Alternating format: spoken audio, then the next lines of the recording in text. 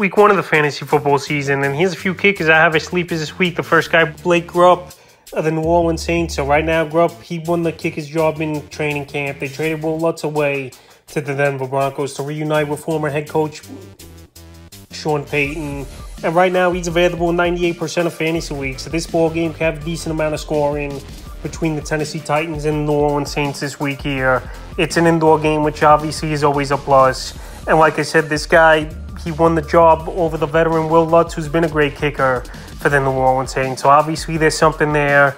And with a decent matchup in indoors, I definitely have Grupp as a sleeper this week. The next kicker, then Aubrey of the Dallas Cowboys. So Aubrey, they tried out a bunch of kickers in the offseason, but Aubrey won the job, and he's pretty much hasn't had any NFL experience at all. So right now he's on a high-powered offense over there with the Dallas Cowboys, where we know a lot of field goal attempts were available last season. And Brett Maher, he was good for the first half of the year for the Cowboys.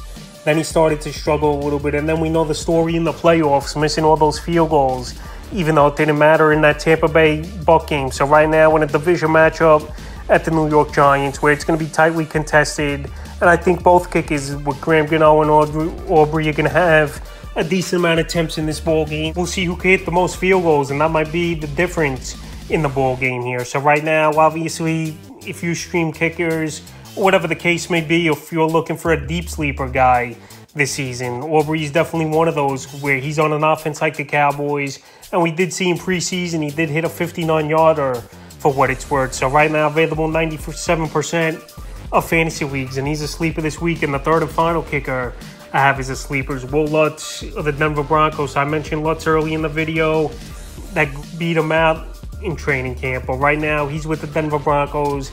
We know the altitude's always a good thing for the kickers where the ball carries, and he's reunited with Sean Payton. So obviously Sean Payton wanted him, but the only downside is he's going from a dome to mostly all outdoor games this season. But right here in week one, it's a division matchup versus the Vegas Raiders.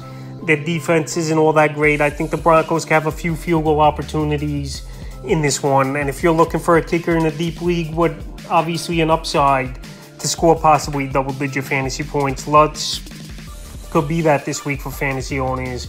And he's out there right now in 92% of fantasy leagues. That's a few kickers I have as sleepers for week one of the fantasy football season.